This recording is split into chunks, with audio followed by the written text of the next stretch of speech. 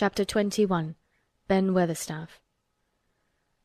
One of the strange things about living in the world is that it is only now and then one is quite sure one is going to live for ever and ever and ever. One knows it sometimes when one gets up at the tender, solemn dawn-time and goes out and stands alone and throws one's head far back and looks up and watches the pale sky slowly changing and flushing and marvellous unknown things happening until the east almost makes one cry out and one's heart stands still at the strange, unchanging majesty of the rising of the sun, which has been happening every morning for thousands and thousands and thousands of years. One knows it then, for a moment or so. And one knows it sometimes when one stands by oneself in a wood at sunset, and the mysterious deep gold stillness slanting through and under the branches seems to be saying slowly, again and again, something one cannot quite hear, however much one tries. Then sometimes the immense quiet of the dark blue at night, with millions of stars waiting and watching, makes one sure. And sometimes a sound of far-off music makes it true. And sometimes a look in someone's eyes. And it was like that with Colin when he first saw and heard and felt the springtime inside the 4 high walls of a hidden garden. That afternoon the whole world seemed to devote itself to being perfect and radiantly beautiful and kind to one boy. Perhaps out of pure heavenly goodness the spring came and crowned everything it possibly could into that one place. More than once Dickon paused in what he was doing and stood still with a sort of growing wonder in his eyes, shaking his head softly. "It is gradely," he said. "I'm 12 going on 13, and there's a lot of afternoons in 13 years, but it seems to me like I never seed one as gradely as this here." "Aye, it is a gradely one," said Mary, and she sighed for mere joy. "I'll warrant it's the gradeliest one as ever was in this world." "Does tha think," said Colin, with dreamy carefulness, "as happen it was made like this here all of a purpose for me?" "My word!" cried Mary admiringly. "That there is a bit o' good Yorkshire. Tha'rt shapen first rate, that tha'rt." And delight reigned. They drew the chair under the plum-tree, which was snow-white with blossoms and musical with bees. It was like a king's canopy, a fairy king's. There were flowering cherry-trees near, and apple-trees whose buds were pink and white, and here and there one had burst open wide. Between the blossoming branches of the canopy bits of blue sky looked down like wonderful eyes. Mary and Dickon worked a little here and there, and Colin watched them. They brought him things to look at, buds which were opening, buds which were tight closed, bits of twig whose leaves were just showing green, the feather of a woodpecker which had dropped on the grass, the empty shell of some bird early hatched. Dickon pushed the chair slowly round and round the garden, stopping every other moment to let him look at wonders springing out of the earth or trailing down from trees. It was like being taken in state round the country of a magic king and queen and shown all the mysterious riches it contained. "I wonder if we shall see the robin," said Colin. "Tha'll see him often enow after a bit," answered Dickon. "When th' eggs hatches out, the little chappie'll be kept so busy it'll make his head swim. Tha'll see him flyin' backward and for'ard, carryin' worms nigh as big as himsel', and that much noise goin' on in the nest when he gets there as fair flusters him so as he scarce knows which big mouth to drop the first piece in, and gapin' beaks and squawks on every side. Mother says as when she sees the work a robin has to keep them gapin' beaks filled, she feels like she was a lady with nothin' to do. She says she's seen the little chaps when it seemed like the sweat must be droppin' off 'em, though folk can't see it." This made them giggle so delightedly that they were obliged to cover their mouths with their hands, remembering that they must not be heard. Colin had been instructed as to the law of whispers and low voices several days before. He liked the mysteriousness of it and did his best, but in the midst of excited enjoyment it is rather difficult never to laugh above a whisper. Every moment of the afternoon was full of new things, and every hour the sunshine grew more golden. The wheeled chair had been drawn back under the canopy, and Dickon sat down on the grass and had just drawn out his pipe when Colin saw something he had not had time to notice before. "That's a very old tree over there, isn't it?" he said. Dickon looked across the grass at the tree, and Mary looked, and there was a brief moment of stillness. "Yes," answered Dickon after it, and his low voice had a very gentle sound. Mary gazed at the tree and thought. "The branches are quite grey, and there's not a single leaf anywhere," Colin went on. "It's quite dead, isn't it?" "Aye," admitted Dickon, "but them roses as has climbed all over it will near hide every bit o' the dead wood when they're full o' leaves and flowers. It won't look dead then. It'll be the prettiest of all." Mary still gazed at the tree and thought. "It looks as if a big branch had been broken off," said Colin. "I wonder how it was done." "It's been done many a year," answered Dickon. "Eh!" with a sudden relieved start and laying his hand on Colin. "Look at that robin! There he is! He's been foraging for his mate." Colin was almost too late, but he just caught sight of him, the flash of red-breasted bird with something in his beak. He darted through the greenness and into the close-grown corner and was out of sight. Colin leaned back on his cushion again, laughing a little. "He's taking her tea to her. Perhaps it's 5 o'clock. I think I'd like some tea myself." And so they were safe. "It was magic which sent the robin," said Mary secretly to Dickon afterward. "I know it was magic." For both she and Dickon had been afraid Colin might ask something about the tree whose branch had broken off 10 years ago, and they had talked it over together, and Dickon had stood and rubbed his head in a troubled way. "We mun look as if it wasn't no different from t'other trees," he had said. "We couldn't never tell him how it broke, poor lad. If he says anything about it, we mun try to look cheerful." "Aye, that we mun," had answered Mary.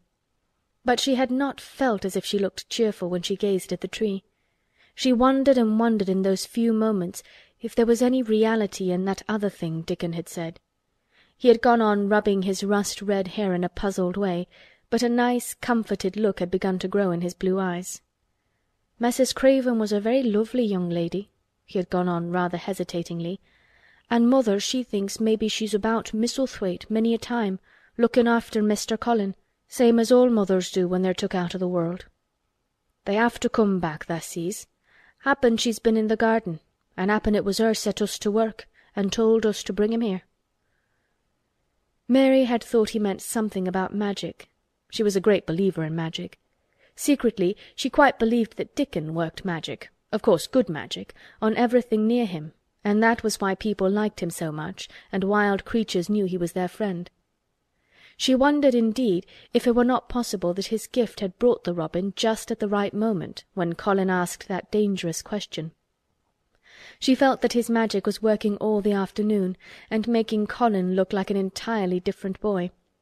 It did not seem possible that he could be the crazy creature who had screamed and beaten and bitten his pillow. Even his ivory whiteness seemed to change. The faint glow of colour which had shone on his face and neck and hands when he first got inside the garden really never quite died away. He looked as if he were made of flesh instead of ivory or wax. They saw the robin carry food to his mate 2 or 3 times, and it was so suggestive of afternoon tea that Colin felt they must have some. "Go and make one of the men servants bring some in a basket to the rhododendron walk," he said, "and then you and Dickon can bring it here." It was an agreeable idea, easily carried out, and when the white cloth was spread upon the grass, with hot tea and buttered toast and crumpets, a delightfully hungry meal was eaten, and several birds on domestic errands paused to inquire what was going on, and were led into investigating crumbs with great activity. Nut and Shell whisked up trees with pieces of cake, and Soot took the entire half of a buttered crumpet into a corner and pecked at and examined and turned it over and made hoarse remarks about it until he decided to swallow it all joyfully in one gulp. The afternoon was dragging towards its mellow hour. The sun was deepening the gold of its lances, the bees were going home, and the birds were flying past less often. Dickon and Mary were sitting on the grass, the tea-basket was repacked, ready to be taken back to the house, and Colin was lying against his cushions, with his heavy locks pushed back from his forehead, and his face looking quite a natural colour. "I don't want this afternoon to go," he said, "but I shall come back tomorrow, and the day after, and the day after, and the day after." You'll get plenty of fresh air, won't you?" said Mary. "I'm going to get nothing else," he answered. "I've seen the spring now, and I'm going to see the summer. I'm going to see everything grow here. I'm going to grow here myself." "That tha will," said Dickon. "I shall have thee walking about here digging same as other folk afore long." Colin flushed tremendously. "Walk?" he said. "Dig? Shall I?" Dickon's glance at him was delicately cautious. Neither he nor Mary had ever asked if anything was the matter with his legs. "For sure tha will," he said stoutly. "Tha's got legs of thy own, same as other folks." Mary was rather frightened until she heard Colin's answer. "Nothing really ails them," he said, "but they're so thin and weak. They shake so that I'm afraid to try to stand on them." Both Mary and Dickon drew a relieved breath. "When tha stops bein' afraid tha'lt stand on 'em," Dickon said with renewed cheer. "And tha'lt stop bein' afraid in a bit." "I shall," said Colin, and he lay still as if he were wondering about things. They were really very quiet for a little while. The sun was dropping lower. It was that hour when everything stills itself, and they really had had a busy and exciting afternoon. Colin looked as if he were resting luxuriously. Even the creatures had ceased moving about and had drawn together and were resting near them. Soot had perched on a low branch and drawn up one leg and dropped the grey film drowsily over his eyes. Mary privately thought he looked as if he might snore in a minute. In the midst of this stillness it was rather startling when Colin half lifted his head and exclaimed in a loud, suddenly alarmed whisper, "Who is that man?" Dickon and Mary scrambled to their feet. "Man?" they both cried in low, quick voices. Colin pointed to the high wall. "Look!" he whispered excitedly. "Just look!" Mary and Dickon wheeled about and looked. There was Ben Weatherstaff's indignant face glaring at them over the wall from the top of a ladder. He actually shook his fist at Mary. "If I wasn't a bachelder and thou was a wench o' mine," he cried, "I'd give thee a hidin'." He mounted another step threateningly, as if it were his energetic intention to jump down and deal with her. But as she came toward him he evidently thought better of it, and stood on the top step of his ladder shaking his fist down at her. "I never thowt much o' thee," he harangued. "I couldna abide thee the first time I set eyes on thee. A scrawny buttermilk-faced young besom, allus askin' questions and pokin' thy nose where it wasna wanted. I never knowed how tha got so thick wi' me. If it hadna been for the robin, drat him." "Ben Weatherstaff!" called out Mary, finding her breath. She stood below him and called up to him with a sort of gasp. "Ben Weatherstaff, it was the robin who showed me the way." Then it did seem as if Ben really would scramble down on her side of the wall, he was so outraged. "Tha young bad un," he called down at her, "layin' tha badness on a robin. Not but what he's impident enow for anything. Him showin' thee the way. Him! Eh, tha young note." She could see his next words burst out because he was overpowered by curiosity. "However i' the world did tha get in?" "It was the robin who showed me the way," she protested obstinately. "He didn't know he was doing it, but he did. And I can't tell you from here while you're shaking your fist at me." He stopped shaking his fist very suddenly at that very moment, and his jaw actually dropped as he stared over her head at something he saw coming over the grass toward him. At the first sound of his torrent of words, Colin had been so surprised that he had only sat up and listened as if he were spellbound. But in the midst of it he had recovered himself and beckoned imperiously to Dickon. "Wheel me over there," he commanded. "Wheel me quite close and stop right in front of him." And this, if you please, this is what Ben Weatherstaff beheld and which made his jaw drop. A wheeled chair with luxurious cushions and robes which came toward him looking rather like some sort of state coach, because a young Rajah leaned back in it with royal command in his great black-rimmed eyes, and a thin white hand extended haughtily toward him. And it stopped right under Ben Weatherstaff's nose. It was really no wonder his mouth dropped open. "Do you know who I am?" demanded the Rajah. How Ben Weatherstaff stared! His red old eyes fixed themselves on what was before him as if he were seeing a ghost. He gazed and gulped a lump down his throat, and did not say a word. "Do you know who I am?" demanded Colin still more imperiously. "Answer!" Ben Weatherstaff put his gnarled hand up and passed it over his eyes and over his forehead, and then he did answer, in a queer, shaky voice. "Who tha'rt?" he said. "Aye, that I do, with thy mother's eyes staring at me out o' thy face. Lord knows how tha come here, but tha'rt the poor cripple."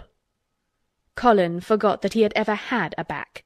His face flushed scarlet and he sat bolt upright. "I'm not a cripple!" he cried out furiously. "I'm not!" "He's not!" cried Mary, almost shouting up the wall in her fierce indignation. "He's not got a lump as big as a pin. I looked and there was none there, not one." Ben Weatherstaff passed his hand over his forehead again and gazed as if he could never gaze enough. His hand shook, and his mouth shook, and his voice shook. He was an ignorant old man, and a tactless old man, and he could only remember the things he had heard. Thou hasn't got a crooked back," he said hoarsely. "No!" shouted Colin. Thou hasn't got crooked legs," quavered Ben more hoarsely still. It was too much. The strength which Colin usually threw into his tantrums rushed through him now in a new way. Never yet had he been accused of crooked legs, even in whispers, and the perfectly simple belief in their existence which was revealed by Ben Weatherstaff's voice was more than Rajah, flesh and blood, could endure.